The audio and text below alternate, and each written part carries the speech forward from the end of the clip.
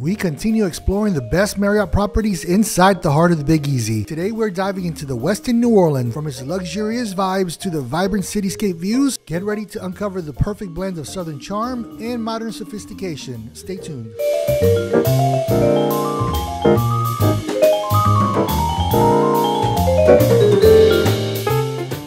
We are back in New Orleans, continuing our series reviewing the best Marriott properties in the city of New Orleans. Today we're gonna do the Westin New Orleans, right on the river. Doing a check of Uber. How much is Uber right now? So Uber is currently $34 to the French Quarter, which is not bad. Cabs in New Orleans charge a flat rate of $36 to go from the airport to the French Quarter downtown area. So sometimes that's a lot cheaper than Uber or Lyft, depending on surge pricing. Most of the time when we come in on a Saturday, Uber and Lyft are a lot more expensive. This time we got lucky.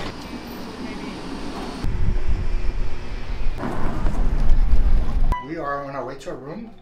2822 is a suite. Checking guy, what was his name? Jalen?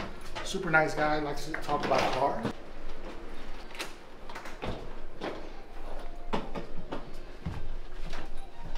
Sweet. So we are in room 2822, which is technically a Bienville suite. We use a suite night certificate. There is a closet right when you come in with ironing board and a few hangers in there. Here is the suite.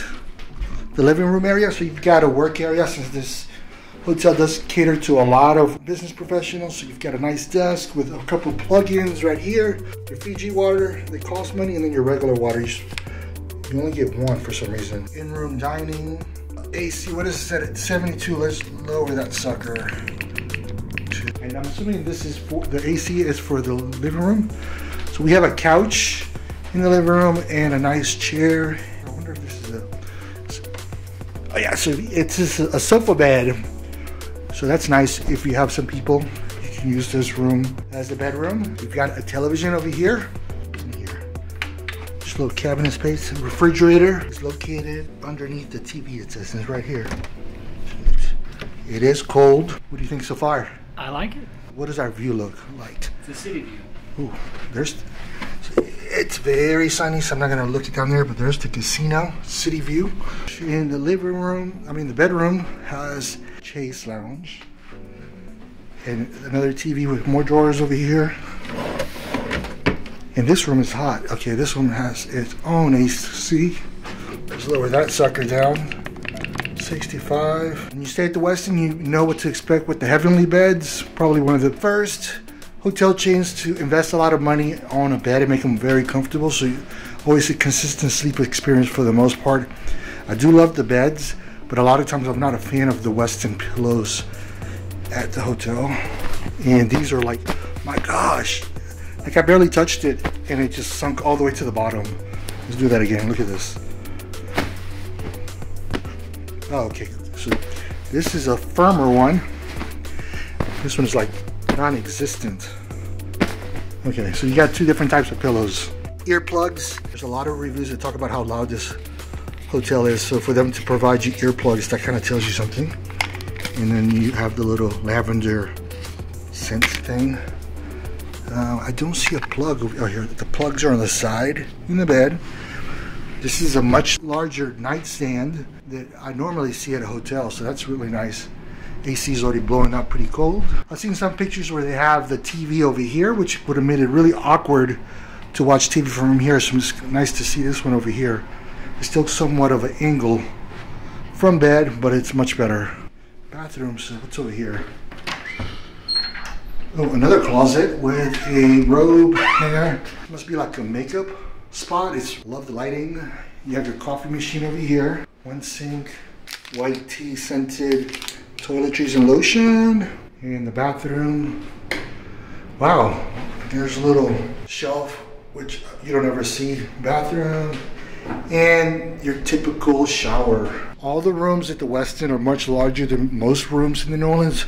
This suite is really large.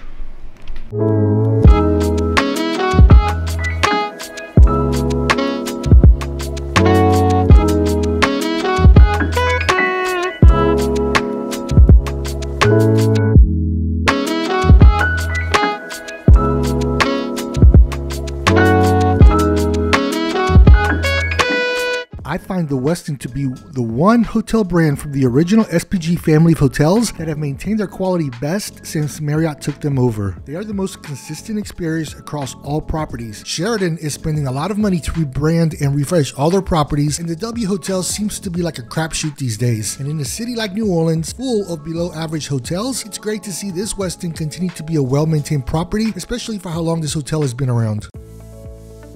In order to get to your room and check in from the entrance, you will want to take this entrance and take the elevator to the 11th floor. You can also enter the hotel through the canal shops and take the elevator to the 11th floor from there. The lobby is the main hub for this hotel and has one of the best views of any hotel in the city. We spent several hours here waiting for our room to be ready, and the lobby is loud and festive. How busy is the hotel? It's very busy.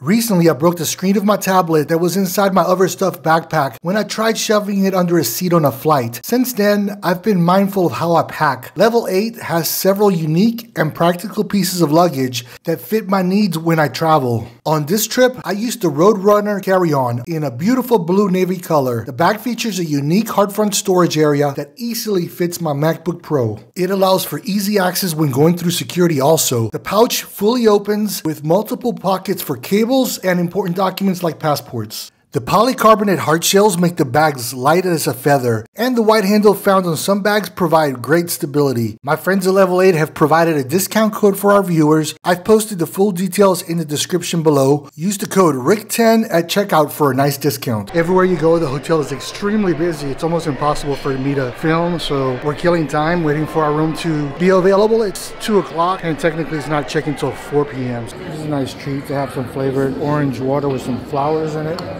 Throughout the hotel, they have these little directory boards with events, amenities, dining room options. Let's see what amenities shows up. Pretty much all business stuff, ballrooms. This pretty much caters to business travelers. Oh wow, the views right here are crazy. Look at the river from here. Gym is on the 14th floor, so you need a key, but I haven't checked in, but we were able to just walk right on in. And when you come in, there is a little open space, some TRX bands, balls, some filtered water. I love these. Oh my God. So it looks like there's plenty of cardio and there's just enough machines to get a good strength training workout.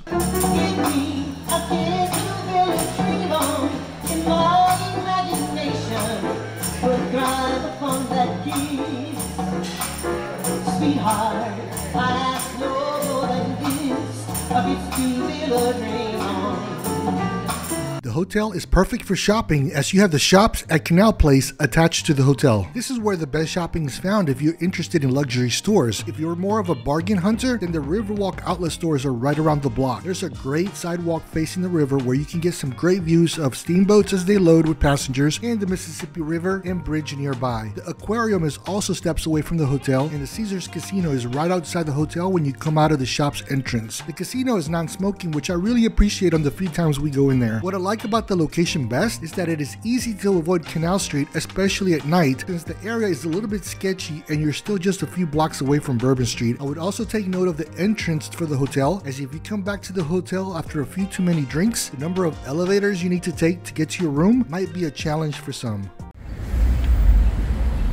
We went to dinner at nearby Fogo de Chao, where we were entertained by a huge piece of meat on the floor that was there the whole night. It fell on the ground and it was violently kicked by the server, who paid it no regard other than a violent kick. Still and there. the 8 servers since have paid it no regard. It's still there. She just walked right by it. I think that manager just walked by it. She did. The piece of meat was still there when we left, but I was able to take a selfie for my memories. Good morning. We slept really well last night and slept in past 8 o'clock, which we normally don't get to do back home. The room is comfortable. The AC works well. The hotel is very, very loud at night. We're in bed and we keep on hearing these bangs. It's a good thing that they give you earplugs. Sounded like the elevators or AC. I couldn't really make out what the noise was, but it's pretty loud. The elite breakfast at the hotel is the full breakfast buffet, which I found it to be very good with a few items I don't normally see, including naked fruit juices. Is that broccoli or cauliflower? think it's cauliflower. There's a purple one too. The buffet is sold for $36. Final thoughts on this property. For the price, I really can't find too much to criticize with the hotel. The design is a little bit more corporate than many of the other hotels in the city. I do like properties like the Ritz-Carlton and the W in the French Quarter that showcase a lot more of the local flair of New Orleans, but I will happily take the extra space that these rooms have compared to others in the city. The only thing that has kept us from staying here more consistently in the past is that it is one of the longer walks for games at the Superdome than some other properties that have slightly better Bonvoy benefits like the Marriott New Orleans. For the majority of the people coming to the city, the location of the hotel can be beat with a great balance of being close to the action but just outside of the crazy. I hope you enjoyed this video. If you like content like this, then please consider subscribing, as it really helps us grow the channel, and turn on notifications so you know when we drop new content. And as always, thanks for watching.